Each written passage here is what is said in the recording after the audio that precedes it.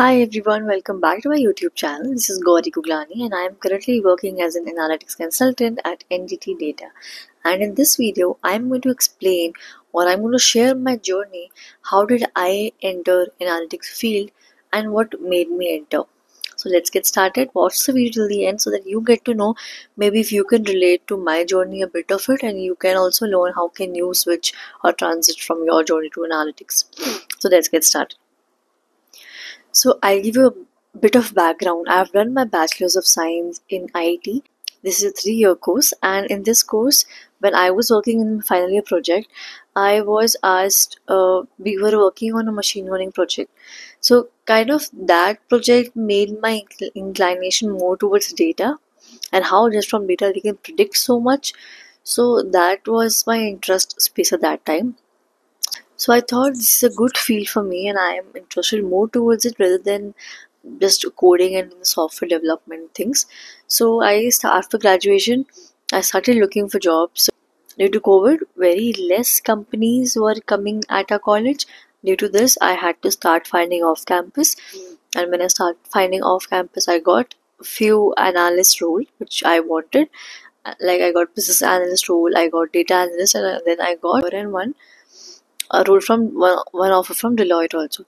So when I entered Deloitte, we were told, like when I was interviewed, I was told that we are going to work on uh, a combination of your analytics mindset and the business understanding. So we need the collaboration of both the things, technical and functional.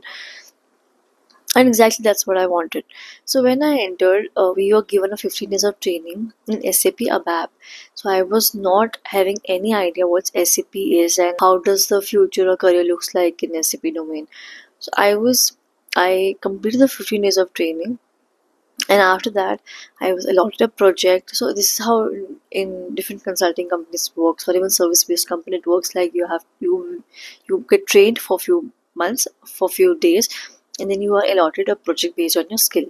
So when I got a project allotment, I did not get my core ABAP project, but I was assigned project which was kind of data engineering work, where we were getting the data from source system and we were consolidating the complete data and centralizing the data at one place. So that was the project. But when I started the project, I realized that this is also, of course, it was SAP only. But I realized that I am interested more towards the Python and the other tools and technology space, and I don't belong here because I never even heard the name SAP before, and now I'm suddenly working in this field. So we had one concept in Deloitte that you can just take things after your work, like outside your work, you can go for firm initiatives, which is kind of internal work, and there are a lot of projects going on based on different tech stack. So you can just reach out to people, network with people, ask them that I'm interested in this area of work. Can I get some work in this area? Can I help you out in this? So I started doing same along with my project of the data migration which was going on. I started reaching out to people and trying to explain them what I know and what I can contribute. And likewise, I got to know, I started working in the projects which had Power BI, SQL at that time. So this opportunity I got, and I was working along with my full-time project there. Full-time project means outside my project. So slowly, after 1 year, the project was for 1 year, the data migration. I realized that I want to actually contribute in the real world, like the real client work project, which will help me to understand the process, how does a real client world project work, because the work which I was doing was also internal dashboards and internal work. So I thought maybe client impact would be a little different than what I'm doing right now.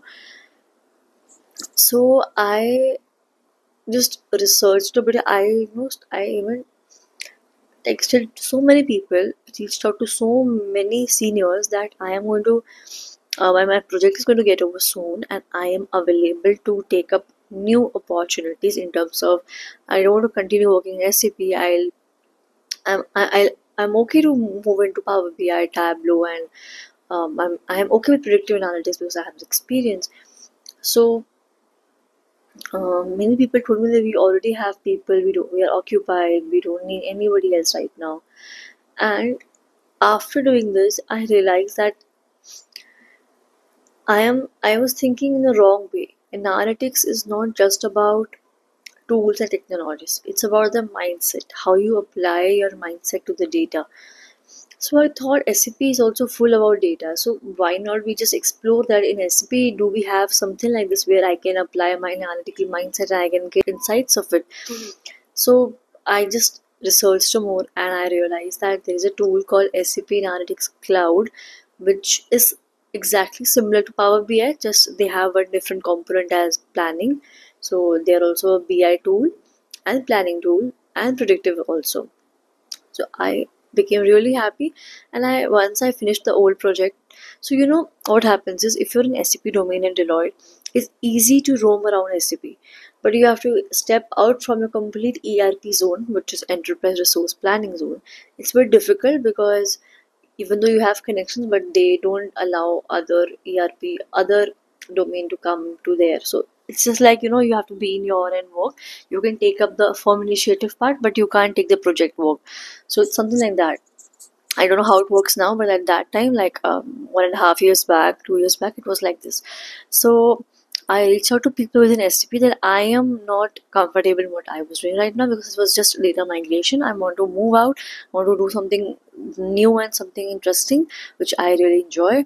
So I met few people who said that yeah, we have a tool called SAP Analytics Cloud, and you can start learning it so that at least when you get project you tell them that I have a good knowledge of SAP Analytics Cloud. So then I got into SAP Analytics Cloud project and I was there until I left Deloitte. I was completely in that area. Along with that, I was still doing the firm initiative where I got to learn more about NLP also, deep learning. I contributed in such small project which was like a month and a half projects. I was learning side by side on my own. I was just upskilling myself. So up till now, the skills I knew was SAP Analytics Cloud, data migration, which I did through Central Finance, was a Central Finance project where we were migrating all the data to one place as a financial data, and then I was good in Power BI and scripting Python. Of course, I was good. Plus, there was inbuilt scripting in SAP Analytics Cloud, which is kind of JavaScript, but not exactly. And that too, I got to learn a lot and I got hands on practice on that. So, my Python skills got used here as a TypeScript, like as a JavaScript, that I am able to relate to things and I'm able to solve problems using scripting. So, overall, I was skilled with SEC, which is SAP Analytics Cloud, Power BI, NLP because I had form initiatives, SQL, and Python, of course, for the data cleaning and analysis purpose, which was for firm initiative. I did not do in Deloitte, like I did not do in client project. It was firm initiative. Now, after this 3 years, I was having my complete portfolio and the tech stack of complete BI profile and complete analytics profile and predictive profile. Now I was able to apply to different roles, and I actually gave interview for many different roles. Like example, one was completely data analyst, no Python, no SAP, just Python, SQL, and Excel.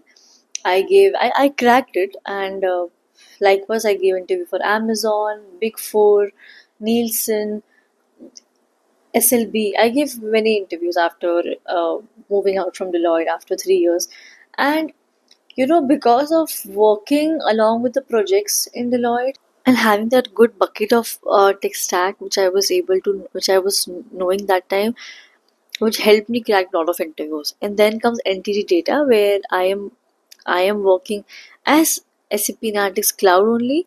Along with this, I'm working on automation, AI, and Excel. So this is my main bread and butter these days, and I am moving more towards predictive also because as new things are coming up. That was how my complete journey was from um, being SAP, starting my career as SAP for few months and then moving into complete analytics domain. And I feel that was a really good decision which I made. So see, it all depends upon you. Are you stuck at one place, or you try to move out and try to find the thing which you want to do? So if at that time I would not have looked out and searched for different projects in Deloitte, I would never have gotten my analytics role which I wanted always. So I think it's in your hands how you want to take your career ahead, what you are liking, what you're not liking. You should know. You should not judge very early. At that time I was a newbie. I was a 20-year-old who just got into a big four, trying to figure out things, understanding that how will I do SAP? Is this even a career for me? And right now, a part of SAP analytics, SAP is my career and it's my bread and butter, like SAC. So tomorrow, if somebody comes and tell ki, can you work on a Tableau project? I will be easily able to do, because complete work which I'm doing right now, it's about dashboarding, reporting, planning side, data scripting, understanding the business side of it. So complete portfolio is of analytics now.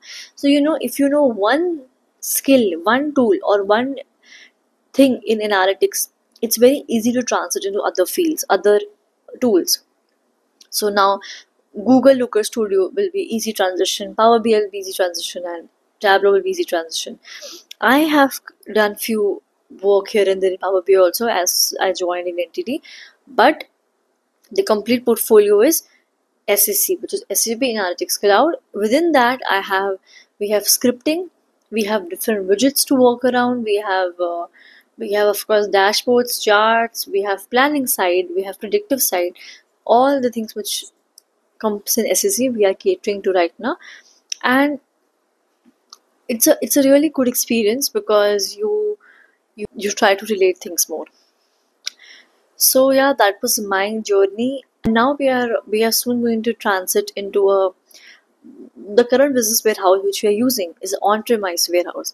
So we're going to soon move into on-cloud warehouse, where we have to completely work with SQL to extract the data from the warehouse. So that's the reason, whenever you're learning anything, don't feel that this learning won't be any of use in future, because when you can't connect dots seeing your future. See your past and then you connect the dots that okay, that skill helped me today. So when I was not getting my Python work, I realized that when I was able to do scripting and all, I realized okay, that scripting knowledge, that logic is a bit of helping me here. So that's how you connect your dots. What I feel is switching completely from SAP to Power BI, or just leaving behind all the SAP things and just going to one tool, is not what's happening in the current world today. You switch companies, different companies are using different tools, different tech stack. You can't switch, you can't keep your career static at one tech stack. So you need to keep fluctuating. For that, unlearn and learn process will always go on. Keep your horizon and mind open to absorb new things and to let go of old things if it's not necessary to keep in your brain.